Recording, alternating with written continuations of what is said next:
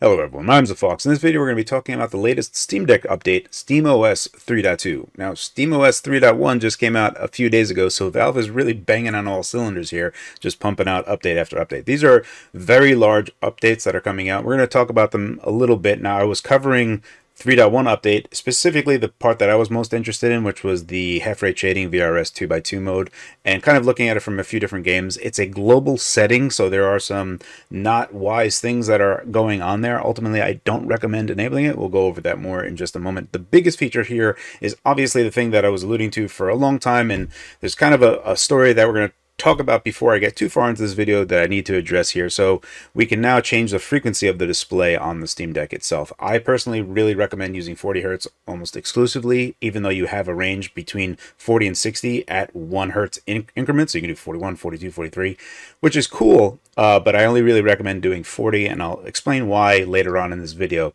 The thing that I need to talk about here is that the timing of all of this, it really needs to be addressed that my video that I did on Windows had zero impact on Valve releasing this frequency display thing at all. It was just really weird timing. So I had talked to Valve about this a while ago, and it was something that I had just kind of talked to them about. So I was like, hey, did you guys ever consider 40 Hertz mode? Because this is something that we've been doing in the handheld scene for a while, because we don't have a lot of power on these devices and previous devices as well. We'd either be able to hit 60 or we just kind of frame capping to 30 almost exclusively all the time for modern AAA games. So it was something that I addressed with Valve, and they said, well, yeah, it's actually already pre-baked in there. And I was amped. I was like, sick. If we can have an ability to let people change the frequency on the device instantly and easily, that's a huge feature. So I had really kind of hyped it up a lot, and for good reason. It's an amazing feature. We're going to go over some of the things of that using on SteamOS as well. We're also going to take a look at the timing of it between how it works on Windows versus how it looks on SteamOS. So some good stuff there. Basically, bottom line is that I had to kind of tiptoe around knowing about this frequency thing happening on Steam Deck and not talking about it. So the problem is that I knew that this frequency change was coming to Steam Deck at some point. I was waiting for that time to talk about it. However, during that time of waiting to talk about it, Cypher over on the GPT Discord just kind of bulldozed through and made it available on Windows. And even then, I waited like a week for hoping something would happen, and nothing was happening. I didn't hear anything. So I was like, all right, well, I'm not doing my due diligence on this side. I really need to talk about it because it's already public. It's been on the Discord. People have been talking about it. It wasn't large because, not many people were really doing Windows on there, but it's like, okay, well, it's already available on the public. I have to report on this. So I did. And literally the day that I was making the video happen, Valve was like, hey, it's coming out soon. I was like, oh, God. So, again, the timing of it worked out that it was just coincidental. Me making my video did nothing to have Valve push this out any faster. It was going to come out when it was going to come out, which is yesterday. So, really cool feature. I'm glad it's out. I'm glad that Valve had the knowledge to already do this without even, everyone that talked about it was like, oh, yeah, we're already doing that. So Valve understands the importance of these types of things, these gaming features. So I'm really happy that it's there. I think everyone should do it. We're going to talk about that in a moment. While I go over these patch notes from SteamOS 3.1 and 3.2, there will be a few that I'm skipping. I'm only going to touch base on the ones that I find important. Let's get right into it. So up first, we have the added lock screen. So the lock screen here, and some people might not be aware of this, on the Steam Deck, when you log in, after you've already authenticated, it will just log you straight in forever, always, without having to put any username or password on ever again. So it can be a security concern if you were to carry your Steam Deck all around and you lost it, then whoever picks it up will just be able to waltz right in. If you were to carry your Steam Deck out and about, it would be wise to enable the security feature. Additionally, if you had additional accounts on the Steam Deck and authenticated them in, they could log into any account at that point and just kind of waltz into any one of them. It's very user-friendly for a person to just kind of hand out a Steam Deck for the family and have them log into whatever account they are, because then you're not kind of clobbering around with the virtual keyboard, and it just gets kind of messy. So it's very user friendly in that you can just waltz in after already authenticating. However, it is a security concern, so they added this. So pretty good feature update. This one is also pretty big. Added support for multiple windows within one application of the game. So now this is something that I talked about for a while. GameScope I find to be a huge feature of Steam Deck. It is the compositor for Steam Deck. Everything that goes through it is the window of the Steam Deck. The problem was that GameScope attempted to automatically determine what is the primary dominant window.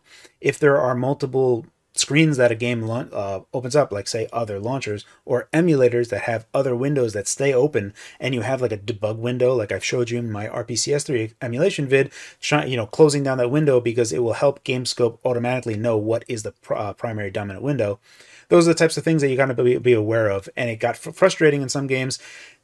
End user wise, having it automatically determined would be the best, but it's not something that could be easily encapsulated. So adding this manual method of choosing which window you want ultimately I think is the best choice, because it gets frustrating to try to figure out how to stop this automatic flickering from happening versus just, pressing a button and just choosing a window. So this is a great update.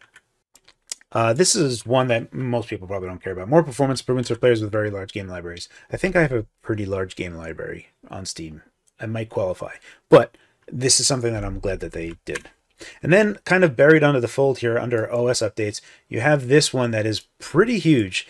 Edit half rate shading experimental option to quick access menu, forcing 2x2 variable rate shading into existing games for power savings. This is kind of big, huge, and we're going to talk about this a little bit more. Ultimately, I don't recommend having on at the current moment. I think I'm pretty confident that there's going to be a better implementation later on. The current implementation, even though it seems like it's doing has some intelligence of whether or not to apply it or not, it can be bamboozled, and it can be applied on stuff even though it shouldn't be applied on stuff, and that has to do with rendering pipeline of the game. I'll talk about this more in a moment. Let's go on to the other changelog stuff.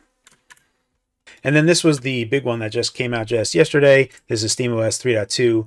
Now this one is pretty big. Edit an OS controlled fan curve to improve the experience in low usage scenarios. Now this is something that a few people misunderstood, and they thought that they'd be able to manually tune this themselves in some of the options. This is a Valve engineered thing that's happening in the background that's already set, and this kind of ties in tandem with the biggest part of the update.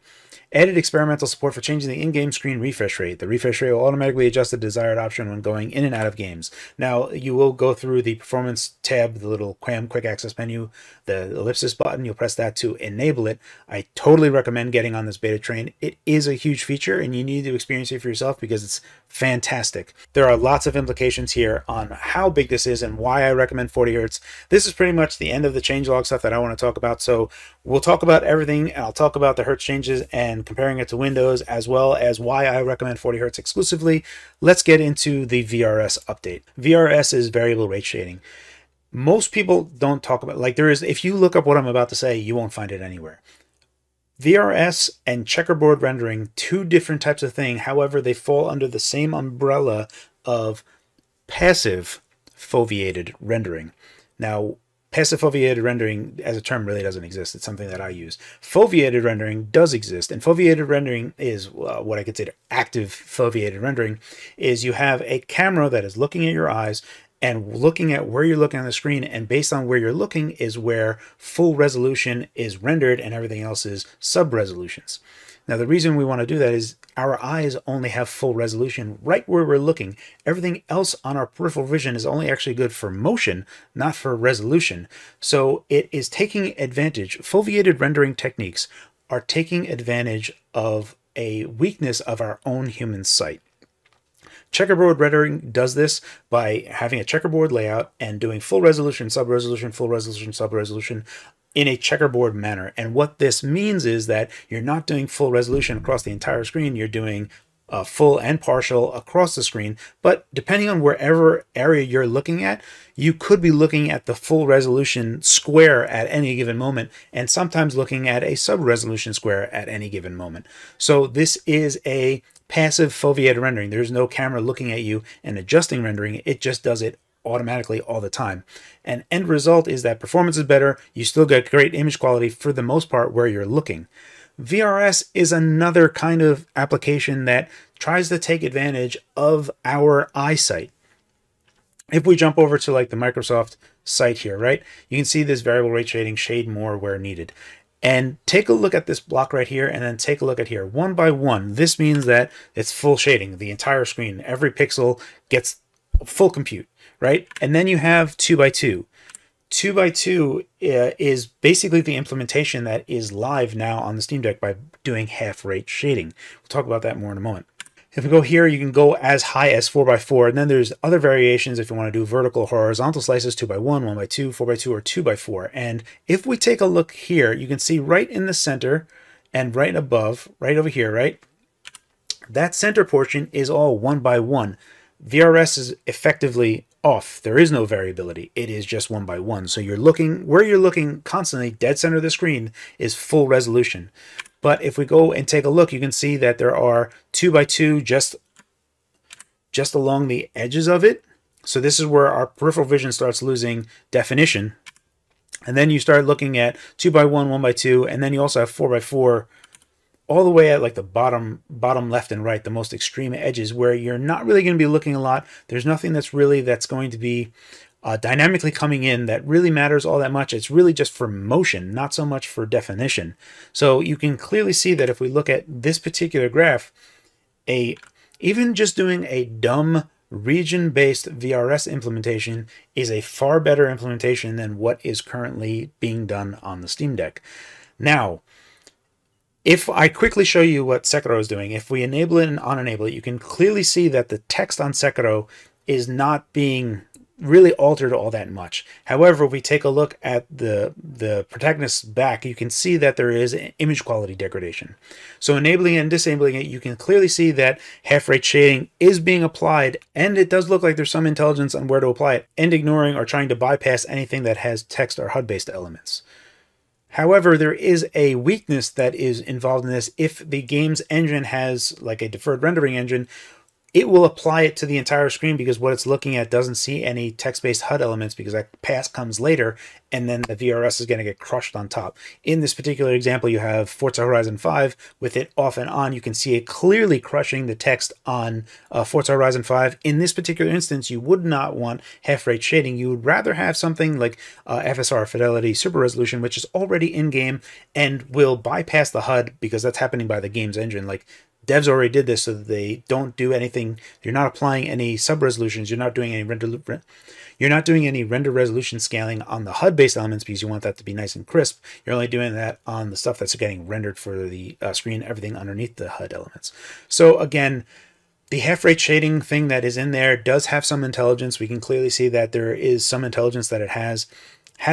Instead of just doing 2x2 only wherever and determining where or not that gets put on the screen, it would really be better if there was a region-based VRS, much like how you can see in this particular image where you can kind of define, or it was already predefined where you can do even coarser variable rate shading.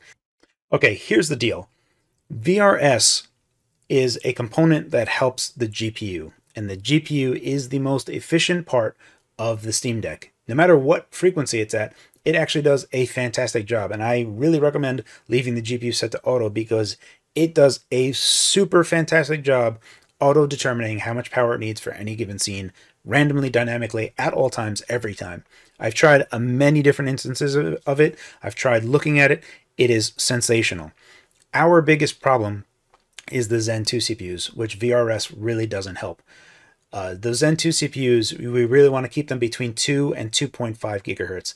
In this particular power frequency range, power is worthwhile to spend on that frequency. It is extremely performant and efficient at this clock. As soon as we start going over 2.5 gigahertz, power starts being rapidly spent. For example, all 4-core at 3.5 gigahertz is roughly 14 watts. We don't have any power for Uncore, and we have no power for GPU at that point. So you'll never hit 3.5 gigahertz on all 4 CPUs while having any power for GPU or Encore. Typically, what you're going to have in gameplay situations is about 3.1 gigahertz, 3.2 gigahertz max. At that point, the GPU is sipping power and Encore is sipping power. All power is diverted to CPU. It is supremely wasteful. So VRS as a technique to kind of lighten the burden on GPU is only worthwhile if we're at the same time limiting what the CPU is doing, which means we have to push frame rate down. So you can either do 30 FPS or we can do 40 hertz and 40 FPS. 40 hertz and 40 FPS, this is the biggest part of the update, and you should get on this beta train. If you were concerned that it's going to mess up your machine, wait for stable, but I've been on it. Worst case scenario, you just have to you just recover. You flash a USB stick, either get a flash stick that has USB-A so you can plug it into a computer, flash the recovery, slip it over to USB-C and plug it in to recover, or you use a USB-C dock and, you know, connect it that way. Those are two ways that you can do it. Worst case scenario, you just have to recover. That's literally the worst case scenario. You won't have any other situation. If you don't want to buy any of that stuff, then I guess wait for stable. It is a fantastic feature. You have to try it out. Let's talk about how much better it is over Windows. So just in the frequency switching, on Windows side, when we switch frequency, it basically takes 4/5 of a second to fully switch over, so under a second, which is fine. And Valve has been spending a lot of time here really honing this in to make it super fast, which is hilarious to me because I didn't think that this was possible or worthwhile to even like investigate to make this even smaller. So Valve did that work, and it's like basically 2/5 of a second when we're counting, when I count 60 frames a second on the camera capture that I got. So it's roughly 2 to 3 times faster than Windows. The other benefit is that you can do every particular increment between 40 and 60. So you can do 41, 42, 43, 44, all the way up there. And the reason that I recommend doing 40 hertz is because at 40 hertz, we're only spending around 15 to 20% more power to have significantly better playability. Now, it may not seem that going from 30 FPS to 40 FPS is a giant difference, but you really need to experience it. I've been trying to hype this up and talk about it for the longest time because it is amazing. You need to do it. Again, the reason why I say 40 hertz exclusively is because of power reasons. As soon as we start going to 45 hertz or 50 hertz, we are going to start engaging the weakest link of the SteamDeck, which is its Zen 2 CPU cores. At that point, there are going to be some games that you're just not going to be able to hit 50 no matter what you do. Or even if you do, it's going to be kind of fluctuating. It is far better to hit 40 more frequently than kind of skirting around 45 or barely hitting 50 when we're at that point wasting the maximum amount of power that we can and having a subpar experience on top of that.